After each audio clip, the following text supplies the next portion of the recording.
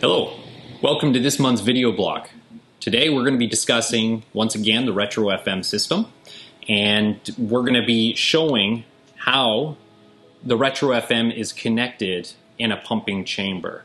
So one of the common questions that we do receive is, how do we introduce the Retro FM when we've already got the plumbing connections outfitted? And a lot of times you're going to have an elbow inside the pumping chamber. That elbow is going to need to be removed.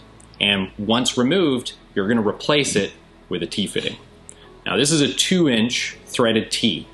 On either side of this, we've actually threaded in 2 Filmac male adapters. So it's a 2-inch male by 2-inch poly compression fitting.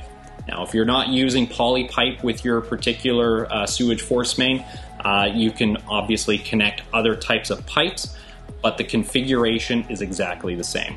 What's important is that we have a female thread as the point of entry for the Retro FM system. So in this example, we're just demonstrating using a 2-inch poly pipe. So the vertical, this is where your pump would be. So the pump is sitting in the pumping chamber. You have your 2-inch poly now coming up into the Filmac compression fitting.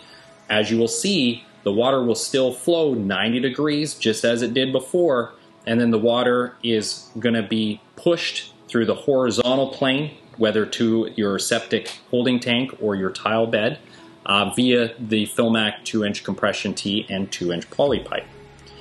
This now allows the Retro FM system to be fed through the horizontal plane to either that holding septic tank or the tile bed.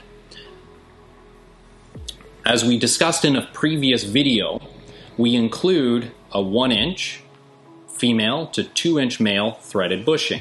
Now, since this is actually a 2-inch pipe application, this included fitting is going to work perfect. So the 2-inch threaded bushing threads into the T, like so. Then the Retro FM would be fed inside. What's important here is this nut is spun loose, and what we do not want to have happen is we do not want the tubular heater to start spinning inside as I start to thread this on. So what you're going to see is I'm going to start to turn this piece. I'm just showing you the example, but I'm threading that fitting in without this tube moving. And this is just ensuring that we're not twisting the heating cable inside. Now once this is all threaded and it's connected properly, we then come back to the nut and we just tighten that down as the final step. So with the Retro FM now introduced into your system, you would now bring the power out of the pumping chamber, where you'll have a power supply to energize the Retro FM when the season permits. This concludes this month's video topic on the Retro FM system. For further information, be sure to visit our website, heatline.com, and also be sure to subscribe to our social media pages. Thank you for watching.